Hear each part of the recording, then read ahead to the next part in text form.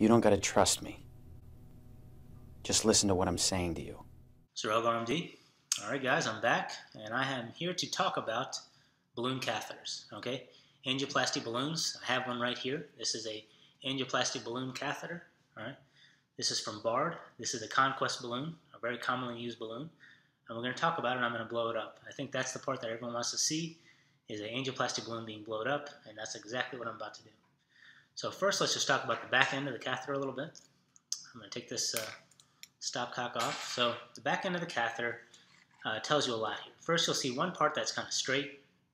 You'll see one part of the catheter that's kind of curved. Okay, so obviously one of these is going to be the balloon. For help, you basically have things written right on there. So I can tell on this curved portion here, it says actually 10 millimeter by 8 centimeter. So that's referring to the balloon itself. So it's 10 millimeters in width and 8 centimeters in length. So that's the balloon portion. You don't really want to inject into that because that's going to blow up the balloon, or at least you want to know that before you infuse anything into that. The other part here, that's the catheter part. It says right there the type of wire it accepts. So it says on there 035, so this is going to go in over an 035 wire. So let's get to the good part.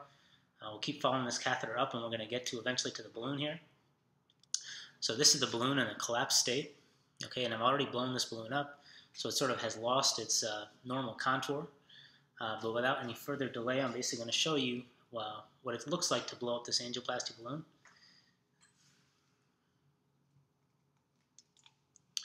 Alright, so here I have a 20 cc syringe attached to a 3-way stopcock.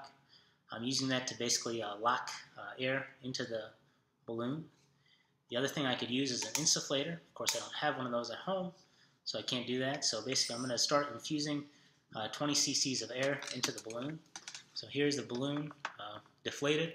Here I'm just inflating it with 20 cc's of air. I'm just going to lock that real quick. So there's 20 cc's of air in. I'm going to put in another 20 cc's to really kind of stiffen up this balloon.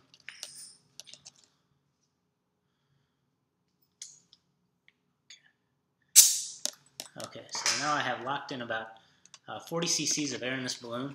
So here you go. You can see that angioplasty balloon right there. Okay, you can sort of feel it. It's stiff. Now, mind you, this is full of air. Typically, we'd actually fill this with contrast or contrast mixed with saline. And also, typically, with the insufflation device, we'd be able to monitor how much pressure is inside the balloon. There are two pressures to know about with a balloon. You want to know the pressure at which the balloon is at a nominal size, the size that it's intended, and you also want to know when the balloon will burst.